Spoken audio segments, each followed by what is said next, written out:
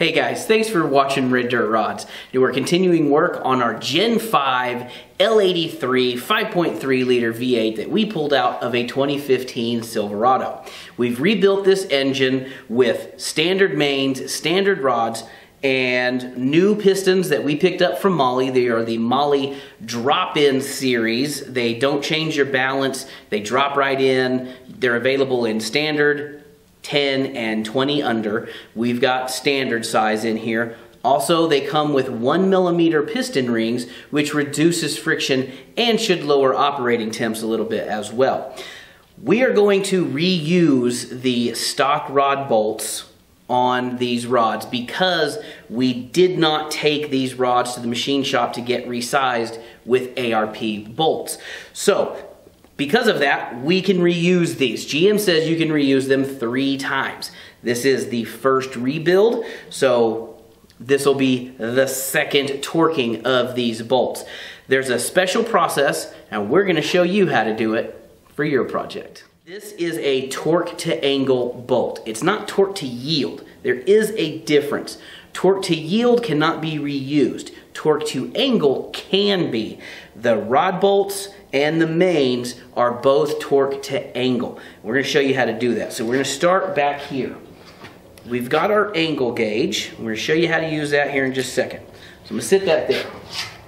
Now we have a torque wrench set to 15. That's their base setting. So you torque each one of these to 15, then you do the angle. So first, oh, got the wrong socket. Hold on. 13, jackass.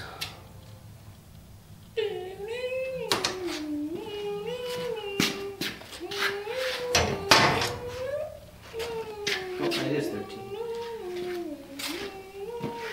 This one's the right one.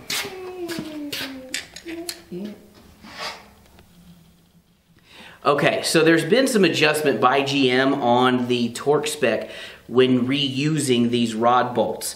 So the original spec is 15 foot-pounds, then 75 degrees. They've put out a tech service bulletin recently that says 15 foot-pounds, 80 degrees. So that's what we're gonna do.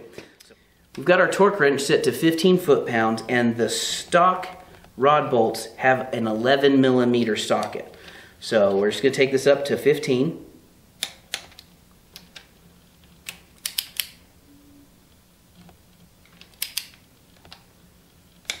Okay.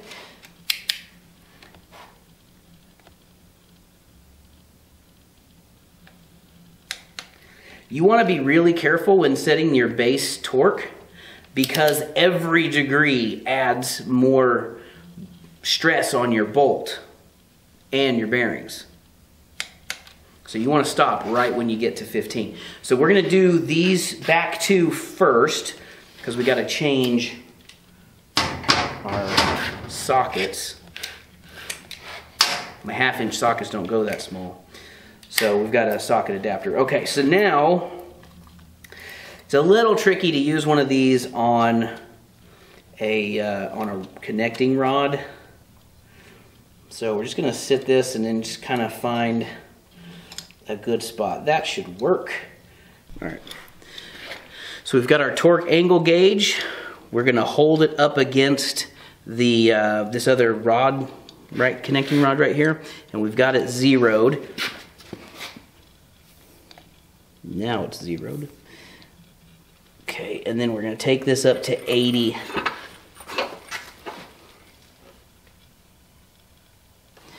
There.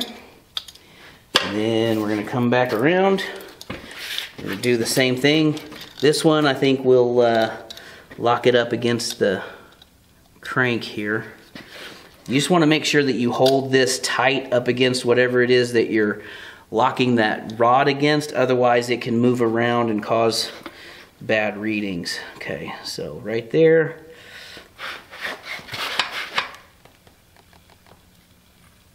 Okay, 80 degrees.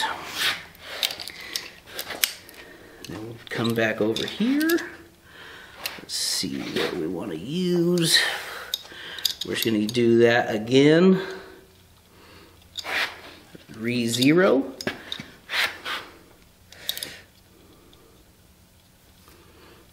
I'm gonna switch hands here. Bring it over to 80. Then this one, find a good spot here. We'll bring it up to the counterweight right there.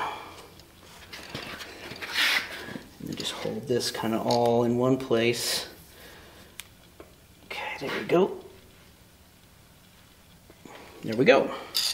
And that's all there is to it. Now, we just do the rest. Let's make magic.